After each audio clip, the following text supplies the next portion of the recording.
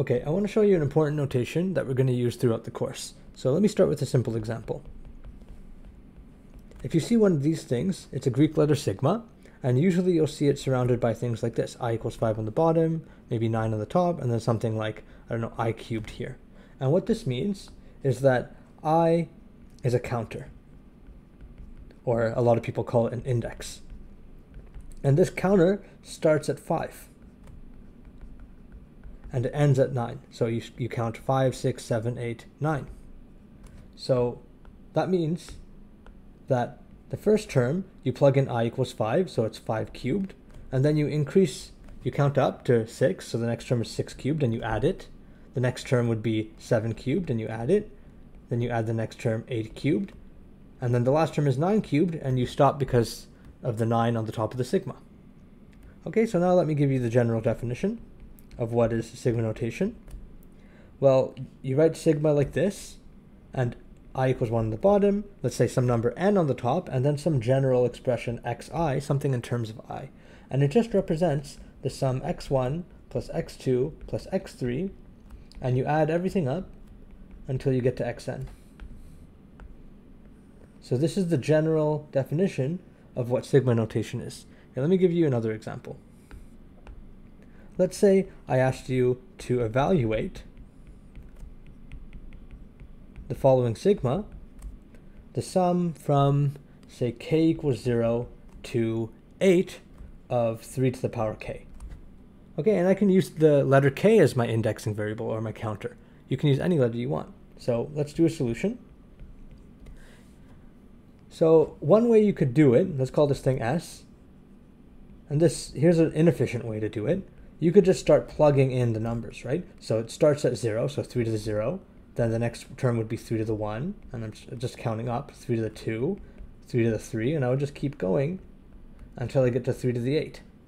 So I don't want to evaluate all these exponentials and then add them up. That might take me too long, especially if I don't have a calculator. So there's an algebraic trick you can use here. It's a little bit of a trick. Let's try multiplying this whole expression by 3, so 3s. Well, then I have to multiply each of these terms by 3. So the first term, 3 times 3 to the 0 is 3 to the 1. 3 times 3 to the 1 is 3 to the 2. 3 times 3 to the 2 is 3 to the 3. 3 times 3 to the 4, sorry, 3 times 3 to the 3 is 3 to the 4, and so on.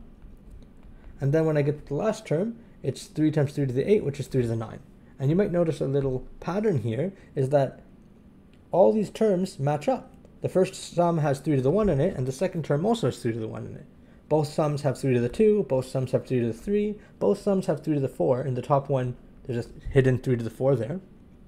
And the last one has a 3 to the 8 hidden as well. The only terms that aren't matched up are this 3 to the 0 and this 3 to the 9. So if I did something like take 3s minus s, all the terms there would cancel.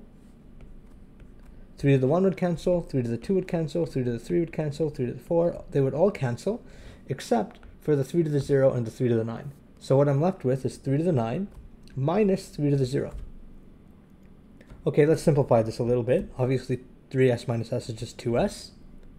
And I have 3 to the 9 minus 3 to the 0, which is just 1. And now I can solve for s just by dividing by 2.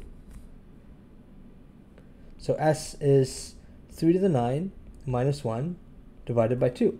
So that's nice. That's a lot easier than just plugging and chugging, doing a little bit of an algebraic trick there. So this is a part of a general formula called the geometric sum formula.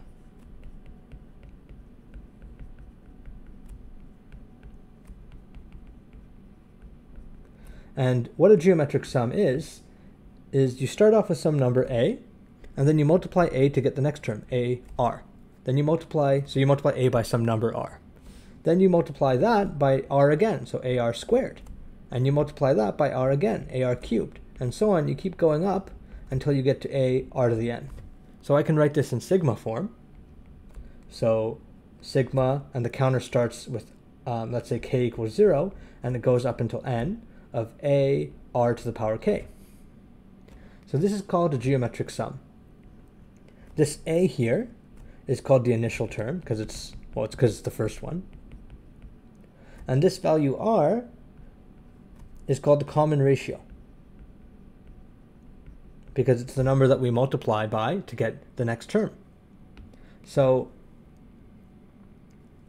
there's a formula, a general formula for this, that you can use the same trick that we did up here for this last example to derive this formula. This geometric sum is equal to the following expression. You take the initial term a and you multiply by the common ratio to the power n plus 1 minus 1, and then you divide by r minus 1. Okay, so this is the geometric sum formula, and we're going to use this a lot throughout this course, especially when we're talking about compounding interest. So let me give you one last example about how you use this geometric sum formula. So my last example, let's say I want to evaluate something crazy, like the sum from k equals 7 up till 17 of, say, 2 times 5 to the power k. Okay, so the thing is, I want to use the geometric sum formula, right? Because I can write this out as 2 times 5 to the 7 plus 2 times 5 to the 8 plus 2 times 5 to the 9 up until 2 times 5 to the 17. I want to use the geometric sum formula to evaluate this, but the thing is, it starts off with k equals 7, whereas the geometric sum formula starts with k equals 0. So I have a little bit of a problem. I have to shift the index so that I have to shift the counter down so that I can match the geometric sum formula. So this is a little trick that you have to get used to. So shift down.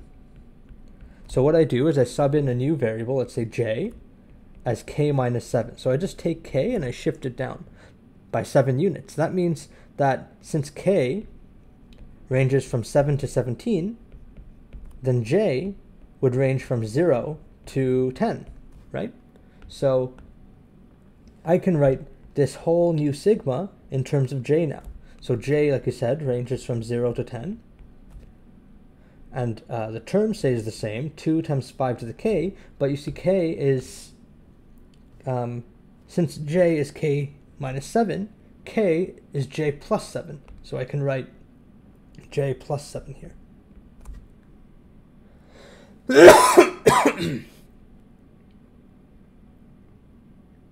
Okay, now let's simplify this a little bit. I can write this as the sum of j equals 0 to 10 times 2 times 5 to the power 7 times 5 to the power j. Okay, now this is looking a lot more like a geometric sum, because now it starts at j equals 0, goes up to some n. I have this value 2 times 5 to the 7, that's my a. And 5 to the j, well, 5 is my common ratio, that's my r. So great, this matches exactly a geometric sum. So now let's apply the geometric sum formula here. So I take my initial term a, so 2 times 5 to the 7, and then I multiply by the common ratio 5 to the power n plus 1 minus 1, and I divide all that by r minus 1. So in this case, 5 minus 1. Okay, and now you can simplify this if you want. You can plug this into your calculator and you'll get the result of this geometric sum.